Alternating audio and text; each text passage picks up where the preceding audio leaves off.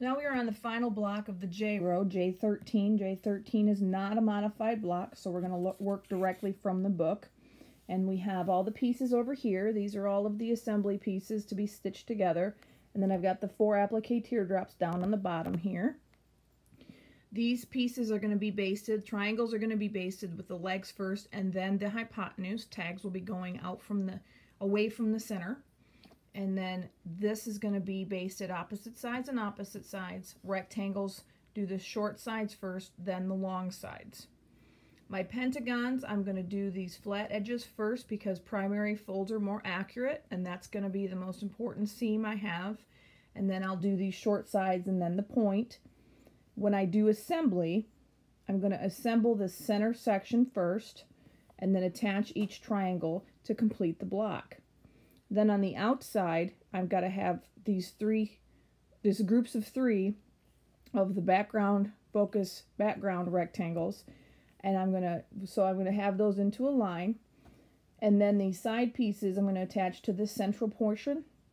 Same thing on this side. And then I'll do the top and the bottom because the side portion is overlapped by the top and the bottom. Once I get the whole block assembled, then I will be able to place and applique these on into place.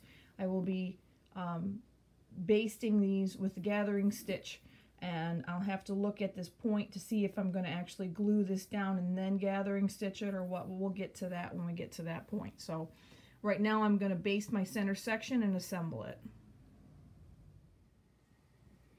So I've got all my pieces in the middle basted, and I've assembled this whole diagonal row with these 3 pieces, so those are all ready to go.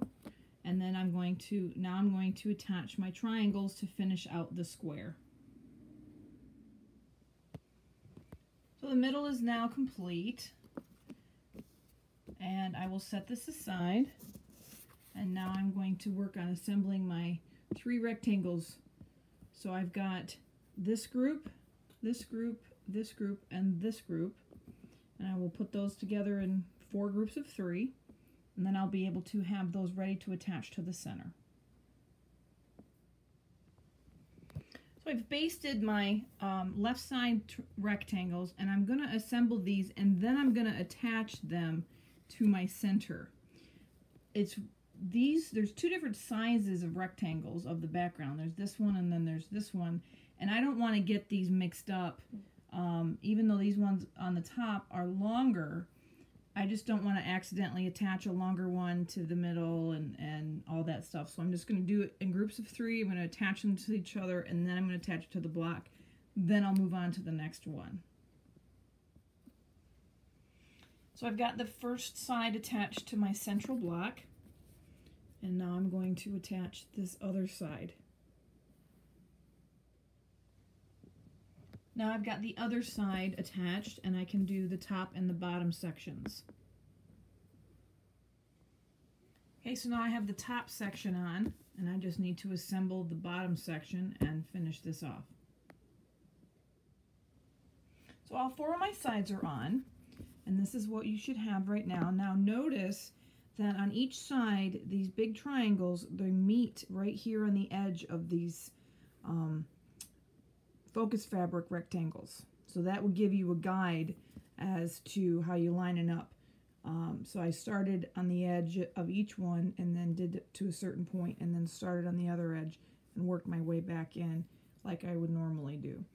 Now, as a matter of placing the teardrop pieces in place, I'm going to find the center of this square section, and that's where my point of my teardrop's going to go. And then I'm going to line it up with this corner on each one of these. But first, I'm going to get these basted. So I've got my teardrops basted with my gathering stitch method, and I treated this just like a little football. I have a basting video, and within that basting video is how I baste the little, I call them footballs. They look like the little eyeball pieces of a double wedding ring. And I did the same exact thing. I started in the corner, worked my way around, and then thread basted it down. So I'm going to take this point and line it up in the center of each one of these sides, and then make sure that the angle faces this corner. because it's round, and so I'm going to have to make sure that it's in line with the other side. So I'm going to have some pencil marks going on each one of these. So I've made a pencil mark in the center of each side of the focus fabric square, and then did one over here, and I lined up my ruler from this point through these 2 points to this point and drew a light pencil line on this part of the fabric. I didn't necessarily have to go all the way to the edge, just enough to make sure that I've marked it so I can see the other side of it, see the line on the other side of this shape. So then I placed my point on that line, and then I eyeballed it, which that's clearly not right, but I eyeballed the line up, and then I stapled them down. So I'm going to do this last one, and then I'm going to applique these down and then remove the thread basting. So now all my teardrops are appliqued, and I took out the basting, and I now have a completed J13 block.